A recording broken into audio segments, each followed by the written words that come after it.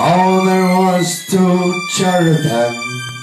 One was blue and one was golden.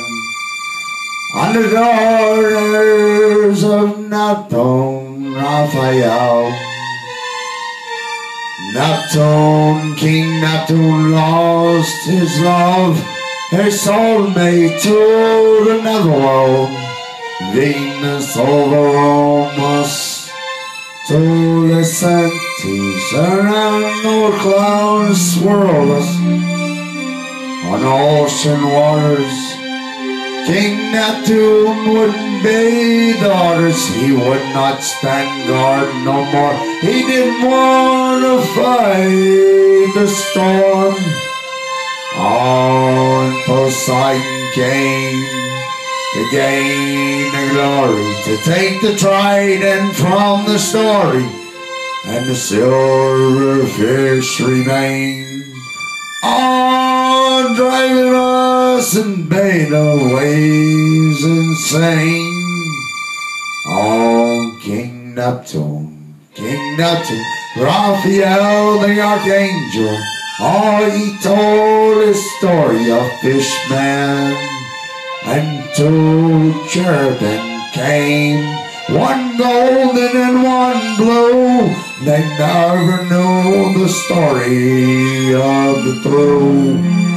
The silver fish that came, that dragged the people underneath the waters, and turned them the harpies against the waters of God and the Hydra, of Poseidon and his Prometheus, and the paramecium of the red tide that swarmed. Oh no, there wasn't no war. No, there wasn't no storm. Just underneath the ocean it became the whirlwind of whirlwinds of life ever after, as the clouds swarmed the hurricane. No, nobody ever known what remained. For the cherubim that took King Neptune's crown, and took the trident of Poseidon, so we all feel the pain. Oh no one remembered.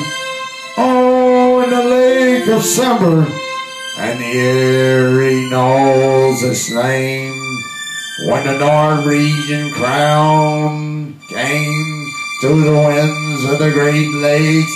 Oh no, you know, the rivers came down. Oh, even before the Great Divide, they know the sound.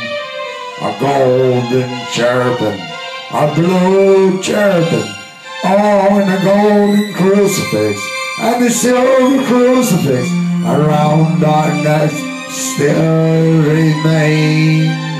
Oh no, the holy will never go insane. Blessed King Neptune, if he could remain the same, if he could hold the trident against Poseidon, our fallen brother. Oh, the rain, you think you know by now, of golden cherubim.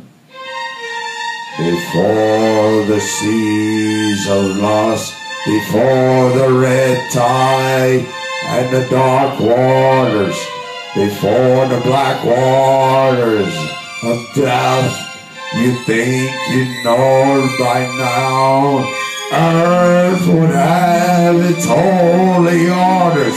You think you would guard your sons and daughters.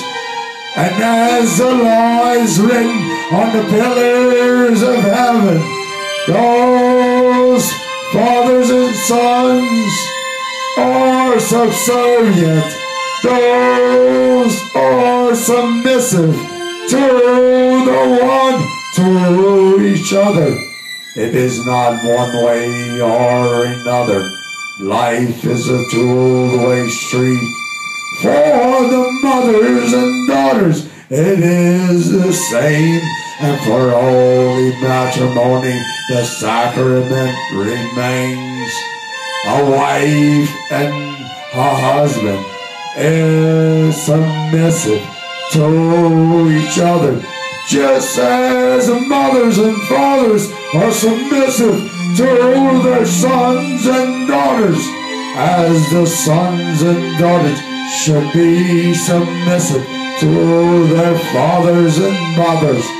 Still the same is written on the pillars of heaven. You think you won't serve your penance? You'll break the laws of God, the 10 Commandments before you. You think you know the nod of angels in a glorious cup, the golden cherubim, the blue cherubim, those in Zion, those in halls of lions. You think you know by now. You think you know who's loud. You think you know the sound. Oh, the sea will swallow you. The sea will carry you away. Flood waters will live forever in lands that are unlustful, to the glory of the righteous, of the 10 Commandments. You're all the same.